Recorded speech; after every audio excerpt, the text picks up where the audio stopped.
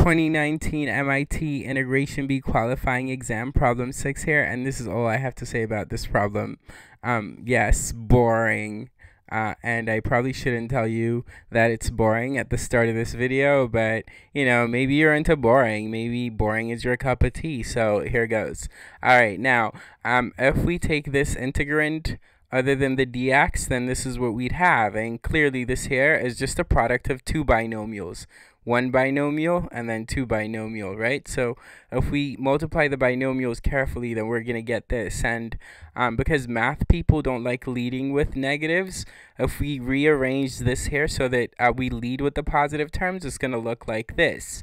And then here we reckon that since we've got 1, 2, 3, 4 quantities in a sum and difference, what we could do is turn this integral into 4 integrals with pluses and minus signs in between them. So that'd be this.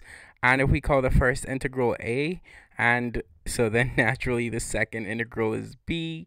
Yeah, we know our a, b, c, and even d's, right? And so that means that part 1 is going to be about a. So here goes a. And here, let's first make a u substitution for 3x. And so if we do that, then u will be 3x, so this is 3x, which would mean du is 3dx, from which we gather that a third du is dx.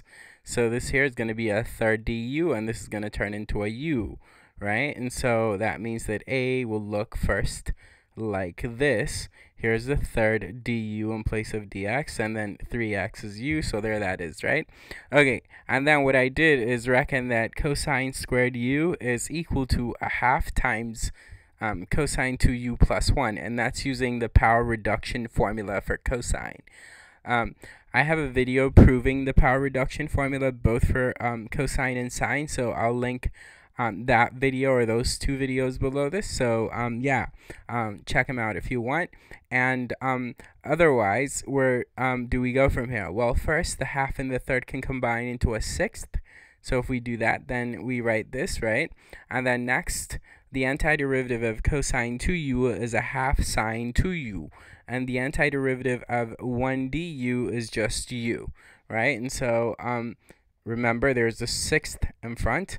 But yeah, doing what I just said, we'd have a sixth times the antiderivative of cosine 2u, a half sine 2u, and then the antiderivative of 1 du, which is u, but there's a sixth in front, so that, yeah? Okay, and then here we call back what we said was u. Remember, u is 3x, and so 2u is 6x, right? And so if we do that, then we will finish solving a, which is going to look like this in its final form, right? Okay, so on to b. So for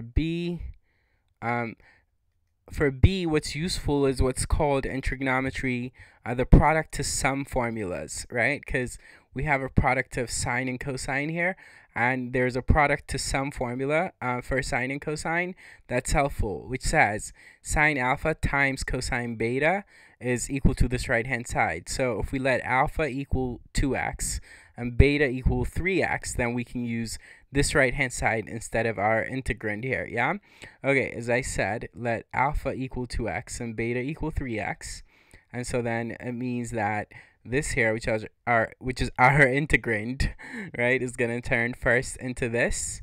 But then by using this right-hand side, we have this. And how nice, because this here creates some convenience. 3x plus 2x is 5x. And this here, 3x minus 2x is just x, right? Okay. So doing that, we see that we can first write this, right? And then next, we see that this here is the same as this here, right? And that again is because this here is the same as this here, right? Okay. Cool. And then now we do the antiderivative of sine 5x, which is going to be 1 over 5 times negative 1 times cosine 5x. Let me say it better. The antiderivative of sine 5x is negative a fifth times cosine 5x, right?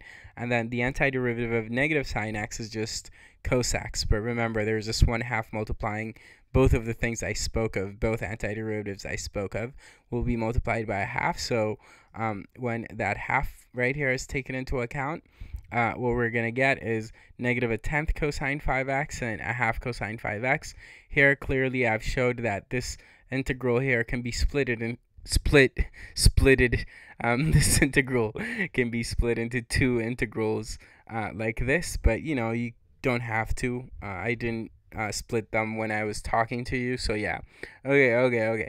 But you get it. So B is completely solved now, but I do not want to test your memory or mine. So let's recall that our solution to the integral A was this, and then let's write the solution for B under it, because yeah, we need to keep track perhaps, or it'll help us keep track.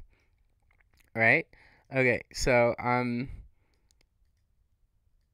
part three is going to be about well, it's going to use the product to sum formula also, but it's going to be about this integral, right? And notice that this integral has a negative in front of it, right?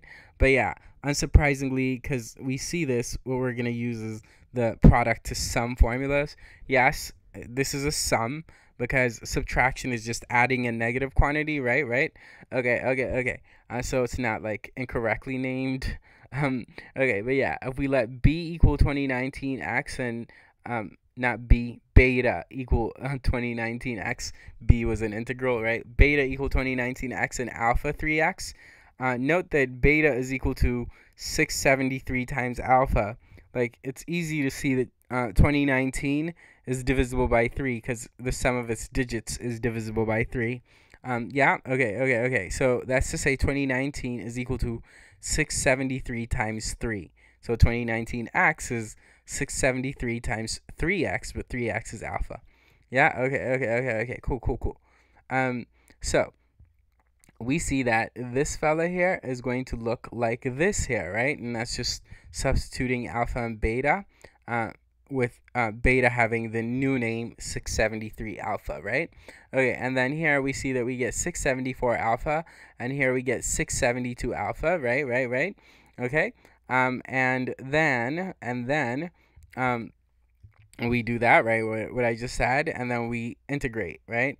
And when we do the integral, first, this 1/2 can come out of the integral sign, and then the antiderivative of sine 674 alpha is going to first have me figure out what dx is. So before I proceed, remember we had said that alpha is equal to 3x, right? And yeah, because we hadn't replaced dx from the integral in C here, we only replaced these guys, right? Okay. Anyway, you get it, because we said alpha is 3x, d alpha is 3dx. Yeah, you get it. And so when we plug in place of dx, a third d alpha right here, we can combine it to the 1/2 here, and write a sixth.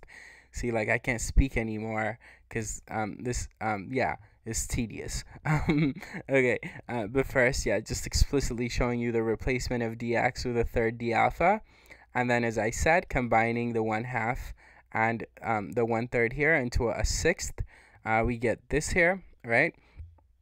Okay, and then the antiderivative of sine 674 alpha, right, is going to be negative cosine 674 alpha divided by 674, right?